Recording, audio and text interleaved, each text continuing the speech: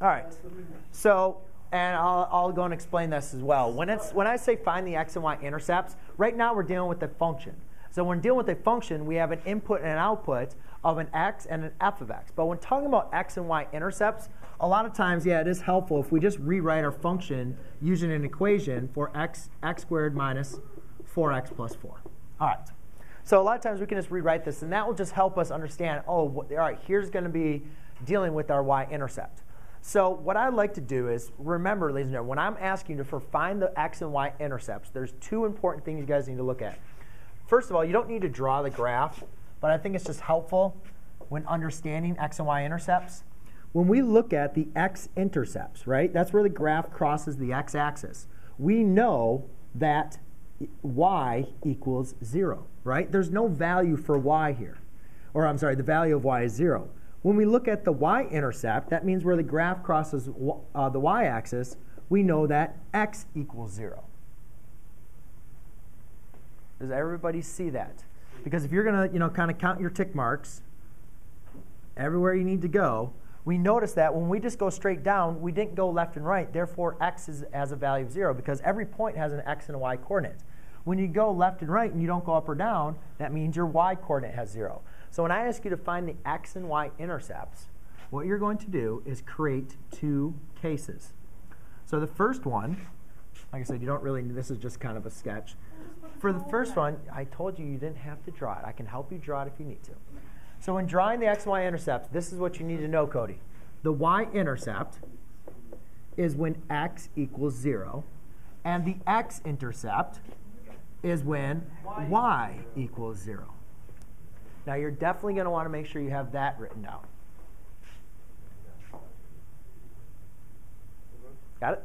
Yeah, we got it. OK.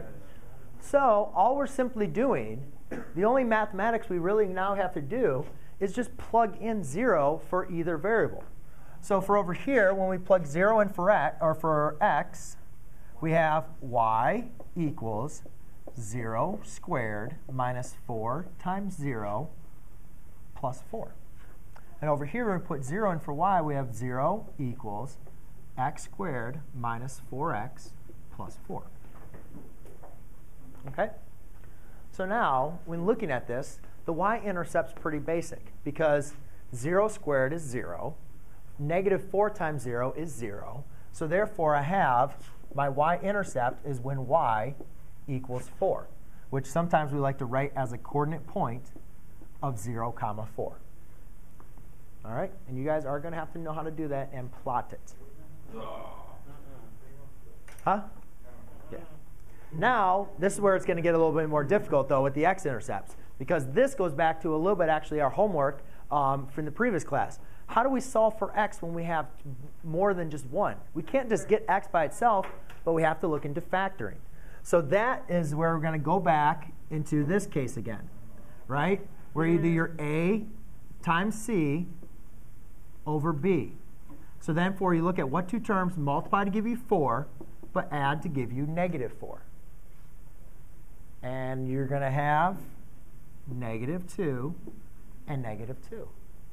Therefore, you could say 0 equals x minus 2 times x minus 2. By applying the zero product property, we can say x minus 2 equals 0 and x minus 2 equals 0. Therefore, x equals 2. Well, when it says a times c, Yep. rather than 4, what if the a was like 2? We're going to do one of those next. But that's just a basic thing when you guys have one of those examples.